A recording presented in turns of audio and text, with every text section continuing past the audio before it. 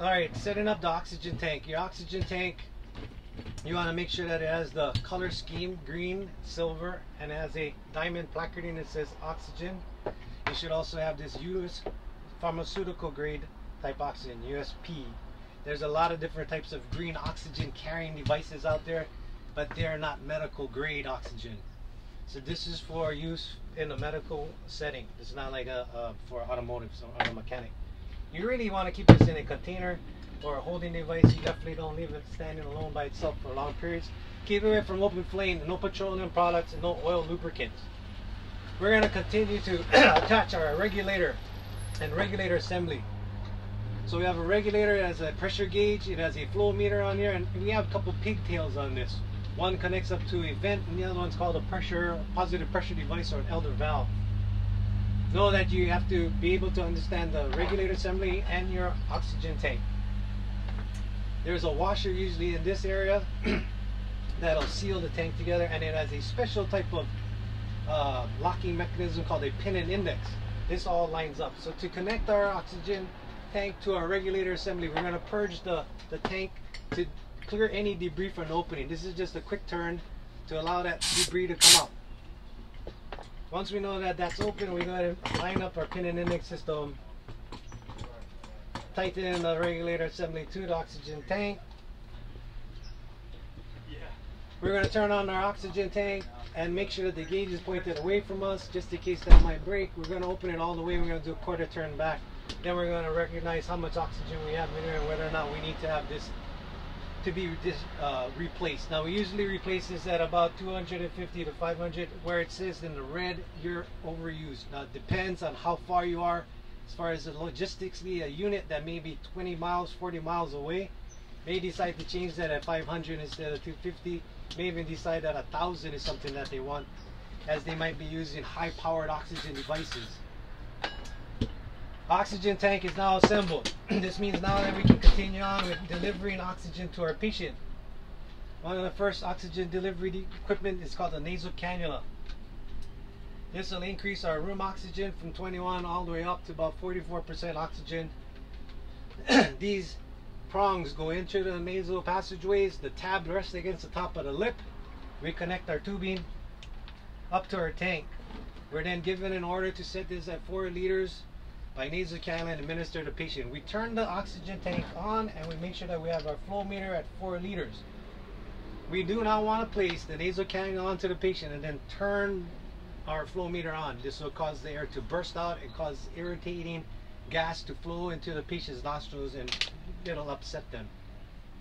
Once we have the oxygen on, we go and place the prongs into the nasal passageways, and the tip, that tab lays against the top of the lip. Go ahead and place your tubing around the ears, and then we're going to draw it up on the drawstring. Now what happens is that our patients will tolerate this, but because of the type of medical emergency they're suffering from, this may be inadequate amount of oxygen being delivered at the time. And what may be ordered would be, let's change this nasal cannula to give them a higher flow concentration by a non-rebreather mask. So in the time being, we go ahead and make sure that you get your non-rebreather mask out. And in this case, this is not a non-rebreather, it's like a partial. A non-rebreather mask would have a valve on both sides. This is a partial non-rebreather, as it only has one flapper valve on one side. It also has a reservoir bag that has to be inflated. If we can, we'd like to pre-oxygenate this from another device. If not, we're just going to discontinue this oxygen from our patient. We're going to connect this up and make sure that we set our flow setting 10 to 15 liters. We're going to increase this until we get the reservoir bag entirely filled. And then we're going to tell our patient we're going to give you some oxygen, placing this over their face and placing it in the band around their head. We can also cinch down around the nose and make sure that everything kind of sits well. If the oxygen in this bag becomes depleted with each ventilation, that means that the patient's respiratory effort, drive, and volume is much bigger capacity than the capacity of this bag, which would mean we need to increase our flow volume from our flow liter from 10 to 15 to maybe all the way open to 25 or flush. Our patient may not tolerate this mask as well, as they become more hypoxic and require more oxygen. We would then have to discontinue this oxygen And we can then go to some kind of bag valve mask device, or we can use what's called a positive pressure device or an elder valve. Make a CE technique, C over over our mask and E underneath the chin. We're going to use the hip tilt chin lift and seal the mask, and this we would depress for about 1 second to 1.5 seconds, and we're going to let this air go in and out, and we're doing 1 breath every 5 to 6 seconds or 10 to 12 breaths per minute. What we'd really like to do is have a better feel for how much oxygen that we are delivering. This allows us to feel the compliance. When we ventilate and it's hard for us to push in, and mean that they're breathing back or that there's an obstruction. So we want to feel this compliance. Do the same thing by sealing the mask to the face. Using the hip tilt chin lift, the CE technique, we're going to ventilate and make sure we get a good rise and fall of chest every time we ventilate for our patient. This is important that we get this ventilation going within 30 seconds of determining that our patient needs to have positive pressure.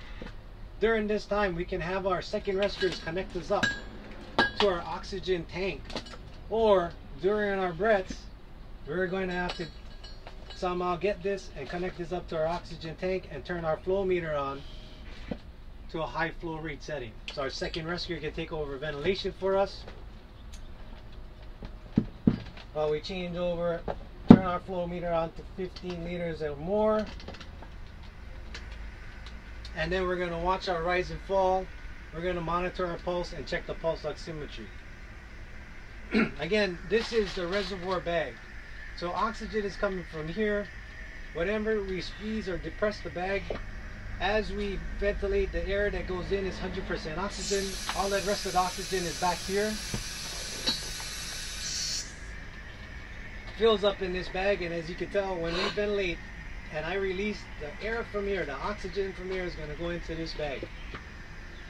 That's all we have. We're just giving them 100% oxygen, whatever's flowing directly from this bag into there. Now if we take this off and we're no longer connected up to oxygen, we are then ventilating with room air only.